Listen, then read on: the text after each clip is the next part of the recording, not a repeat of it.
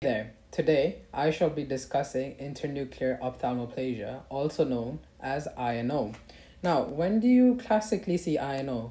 This condition is known as MS or multiple sclerosis, and that's a demyelinating condition, which is autoimmune as well. So your own body starts demyelinating your nerve fibers, and the reason nerve fibers are myelinated, so by myelinated I mean if this is your nerve fiber, in the CNS, you have oligodendrocytes, which myelinate them. And in the PNS, you have Schwann cells. Now, when they myelinate a cell, they, in short, they ensure that conduction velocity is really high. So when you're demyelinating a cell, you're losing conduction velocity. And as nerves, they want to be transmitting information as fast as possible, so there's no delay between signals. So let's discuss what exactly happens in INO. So first, let's begin with the cerebral cortex, which I have highlighted in the black. So this is the cortex. Okay. Now, next, you have the frontal eye field in the red, so FEF. So you have the frontal eye field in the left on both sides, and then in the brown you have the PPRF. So PPRF. So this is the paramedian pontine reticular formation. In the orange, you have the MLF, medial longitudinal fasciculus. In 6 and 3, you have the two cranial nerves, 6 being abducens, 3 being the oculomotor. And most importantly, in the purple, you have the lateral rectus. And in this lime green, you have the medial rectus. Okay. Now, let's begin with the normal pathway. So in normal physiology, normal functioning of the brain, this is what you would see. Let me just get rid of the MLF here so it doesn't interfere with our nerve pathways. Okay, so normal physiology, right? You get a nerve that begins in the frontal eye field, okay, decusates, and synapses in the PPRF. Now, you get this nerve, which is, so the PPRF and the abducens nerve are very closely linked together. So any lesion in the PPRF affects 6, and any lesions in the 6 affect the PPRF. So that's how they work. Now, in 6, you have two nerves that come out of this way. So the first nerve, if you can guess, because it's 6 will obviously connect to the lateral rectus because that's what it innervates. So at first glance, you're in a safari in Kenya. There's a tiger to your right.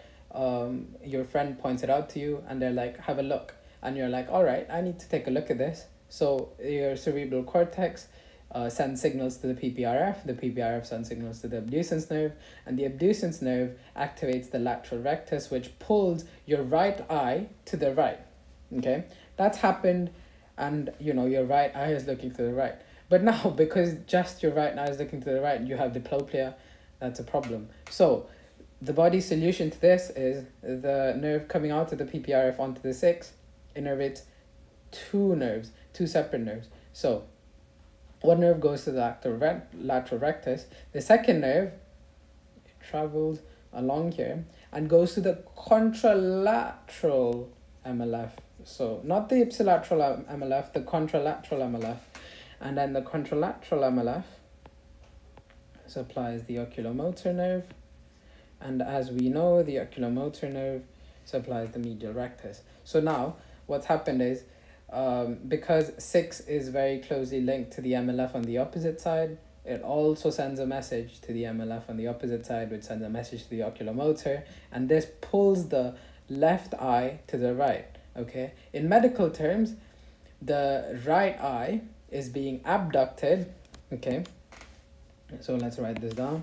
This is the abducted, and the left eye is being adducted, which in simple short term means abduction means away from the midline, adduction means towards the midline. And as I drew out the midline for you before, that is the midline, okay?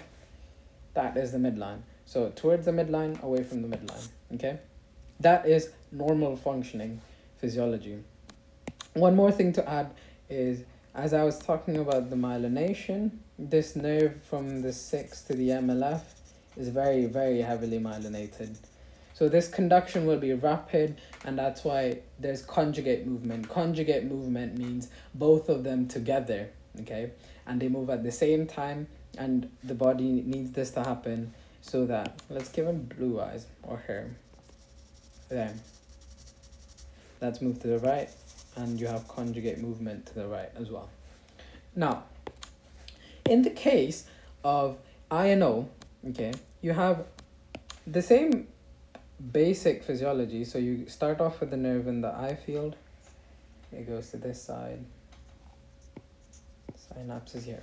Okay.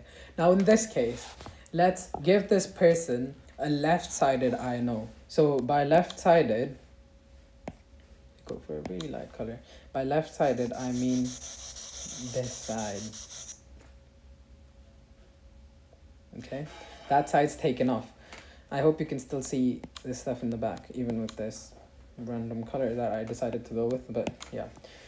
So now what happens is you have the same functioning. It goes to the abducens nerve. You have 1 and 2, and this synapse goes to there. So the lateral rectus on the right side is working fine. So with left-sided INO, the contralateral eye is working fine. So the contralateral eye abducts towards the right. But with the ipsilateral eye, so the ipsilateral eye to the lesion, this nerve that normally supplies the MLF, that normally synapses there, and that normally connects to there, is still connected, because in demyelinating syndromes, the actual axon isn't affected, it's only the myelination. So the myelination in this one, to represent the lost myelination, let's give it these small x's.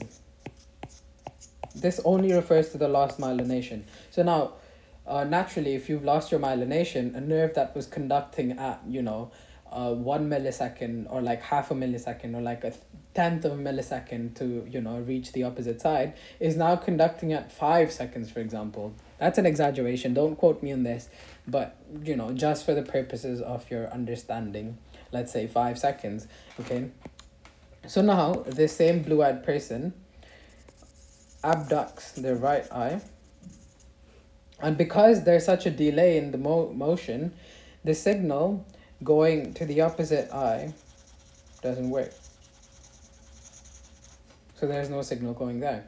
So the right eye abducts, but this left eye fails to adduct. So in a left-sided INO, the left eye is affected, and the left eye cannot adduct. The right eye can abduct though, okay? Now, a second thing that's also seen is nystagmus. So how does nystagmus works in this case is your sixth nerve is innervated by the PPRF. So you have the nerve from the PPRF coming in. You have the first cell body there.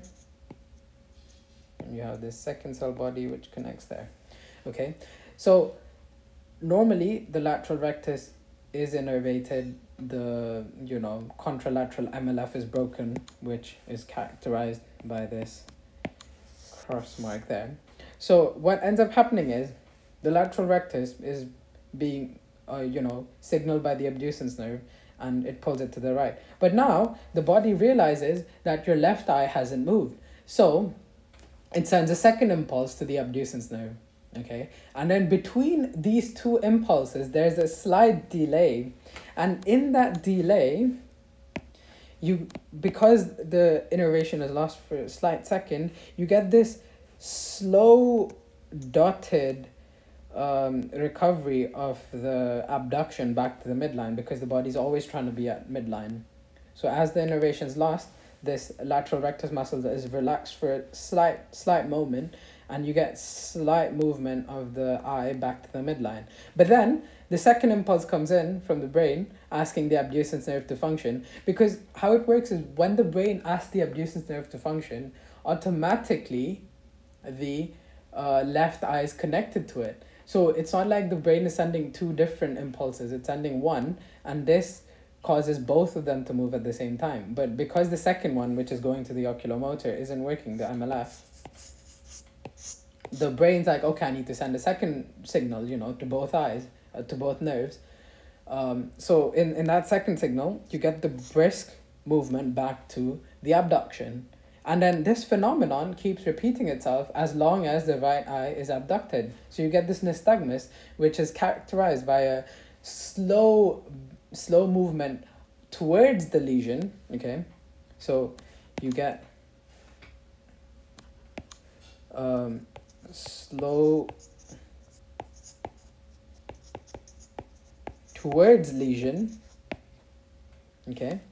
And you get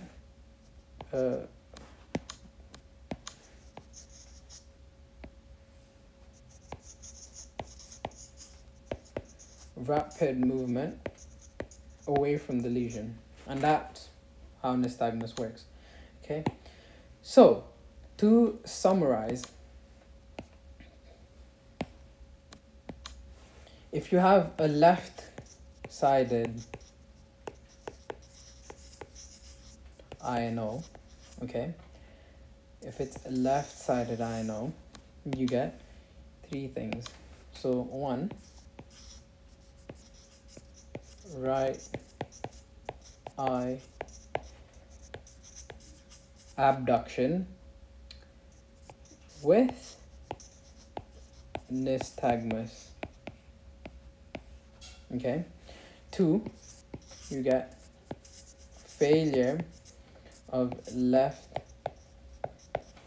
eye adduction, okay. But yeah, so this is what happens. And in the case of MS, you get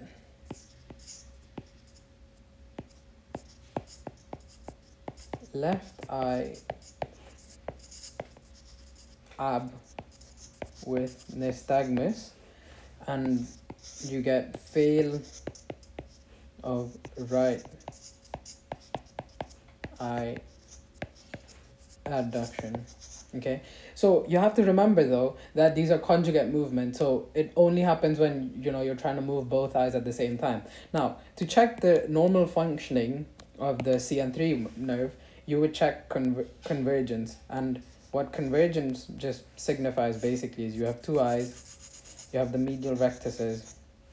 Now, if you were to fire both the medial rectuses, you would have convergence towards the midline. So this can be done by, you know, bringing your finger in close to someone's nose and asking them to have a look at the finger. And, you know, that's basically it.